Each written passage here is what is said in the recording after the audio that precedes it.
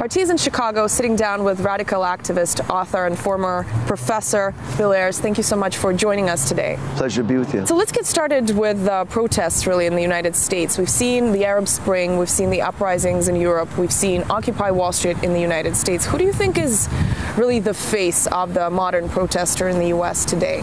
Well, I mean, I think Occupy is this unpredictable but wonderful development, and it comes directly out of the Arab Spring. I mean, the idea that people could actually make a difference is infectious. And so Occupy came out of Madison. Madison came out of Tahrir Square. Tahrir Square came out of Bradley Manning and WikiLeaks. So we kind of can see a real development where people are saying, you know, the world as it is not the world as it must be. It could be otherwise. And when people feel that way, they get into motion, get into action. Very exciting, very, you know, hopeful. We have obviously critics of Occupy Wall Street who say the main flaw of the movement is a lack of a tangible, unified message. Do you think that kind of message exists apart from the obvious Occupy Wall Street? What is it really about? Well, I think people are mistaken with that kind of criticism. Occupy is not a point of arrival. It's not a manifesto. It's not a demand. Occupy is an invitation, and it's an opening of the public space. That means that every grievance, every complaint, as well as every aspiration and dream can find a place in a new, open, public square. I think Occupy already has accomplished something amazing, which is has shifted the frame on how we discuss wealth, how we discuss war, how we discuss austerity. The metaphor, 1%, 99%, is a marvelous metaphor. But as usual, power responds to these kinds of upheavals in a pattern that is predictable. They ignored Occupy for a while, then they ridiculed it, then they tried to co-opt it with language like, what's your demand? And then they beat it up, and then they repeated. That's very typical of how these things happen, but Occupy has not gone away. It's morphed, it's transformed. So Occupy is a marvelous thing, and it's still evolving, and we shall see. Occupy also seems to have brought sort of police violence and arrests that we haven't seen in a while in the United States. And every time there's clashes, like we saw here in Chicago, it seems to be the protesters saying the police are violent, the police are saying the protesters are violent. Who is right? What we see in our whole society is the militarization of our society. So when NATO comes together, for example, for a summit, this is an organization all wearing suits and ties, all speaking very quietly, but they represent 3/4 of the military budget in the world. 3/4 are represented by the NATO kind of G8 world. And that's violence, that's institutional violence. So in Chicago, when there were clashes between NATO demonstrators and police, we have to also note that the city was incredibly militarized. That is, there were tens of thousands of police in the streets, gear that nobody had ever seen before, you know, troop carriers, buses transformed into military vehicles. We take for granted in this country that the military must be under civilian control. If it's not under civilian control, it's a dictatorship. Well, what is NATO under?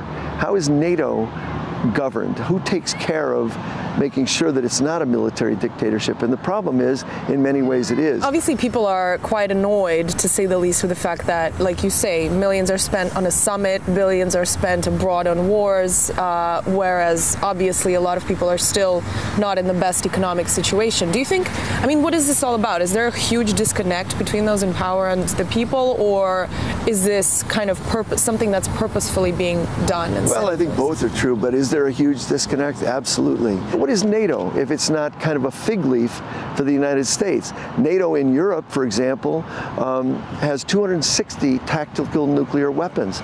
Those are not allowed under the Nuclear Non-Proliferation Treaty, but they're allowed because NATO is not a signatory. It's a way around the law. It's a way around common sense. But speaking of a disconnect, yes, there is a disconnect. 27% of Americans support the war in Afghanistan, and we can't end it. This has been true now for 7 years. No one wants it. 11 years ago, when the war started, we could have said this is a police action to get the people who did 9/11. But no, it was an invasion and a war. We overthrew a government. Where are we 11 years later? They're now talking about negotiating with the Taliban. and moving out of Afghanistan, but leaving $4 billion a year in American aid. That's an outrage, and it should be an outrage. That's why only 27% still support that war, but we cannot end it. That's a disconnect between power and the people. The first time we interviewed you 4 years ago, you said you wanted to create the biggest anti-war movement in the U.S. Are you closer to that? Is Occupy Wall Street part of that? The energy of Occupy is in part an anti-war energy. It's an energy that says our priorities are all messed up. Our society is off the tracks, spending trillions on war every couple of years while we ignore basic human needs, privatizing the public space, destroying the electoral process under the term reform, reforming everything from public schools to elections to pensions. And what reform is a kind of a cover for destruction. So yes, I think that the anti-war movement is represented in the Occupy moment. And my hope is that we continue to evolve and grow. Do you think with the wars the U.S. is fighting, it's living sort of beyond its means? Can it really sustain those wars? Absolutely not. And you know, one of the things that happened to the old Soviet Union was it spent itself into destruction.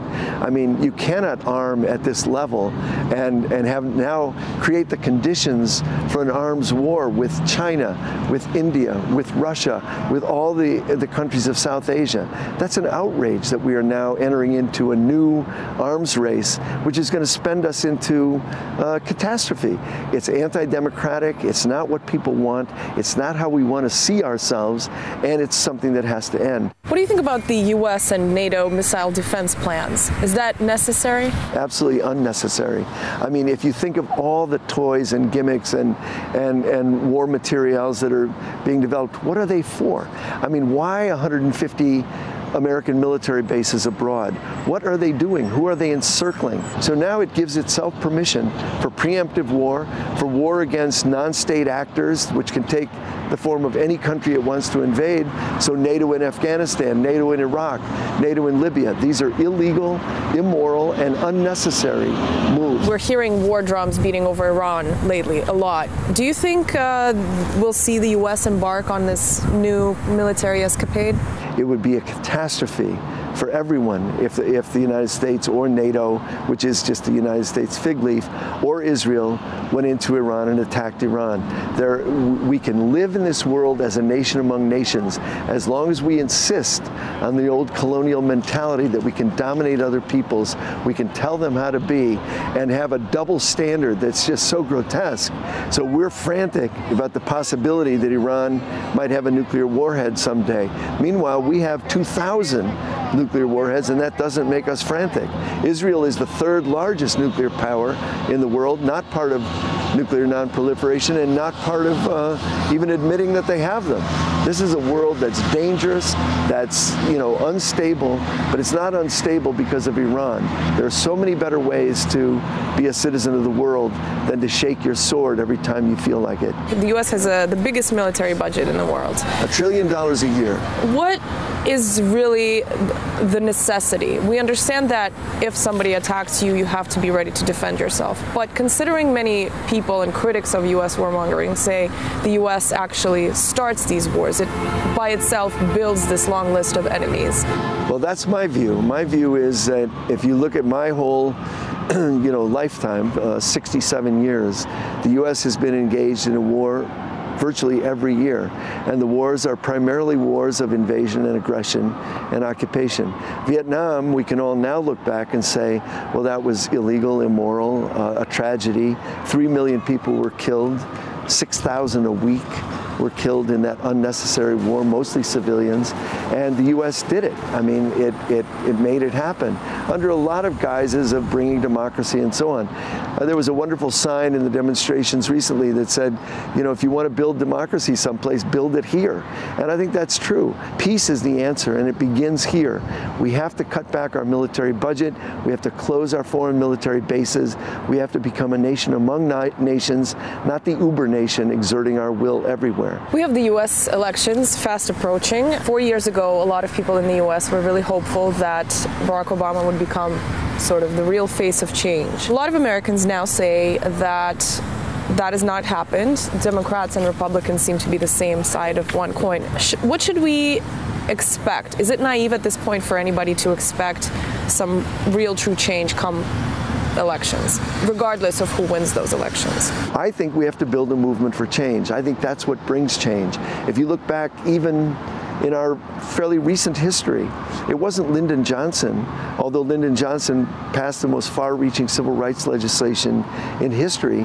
He wasn't part of the Black freedom movement. He was responding.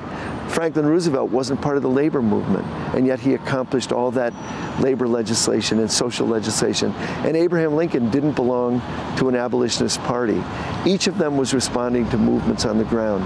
What we need if we want peace is to build a movement on the ground that can bring about real change from the bottom, and that's what I think we should be concerned about. During the last presidential elections, obviously your name was talked about a lot by the mainstream media. What do you think is going to be the main controversy this time around? The one thing that we know for sure is that money is always corrupting in politics, not just here, but in Russia and Europe, everywhere. Money corrupts politics.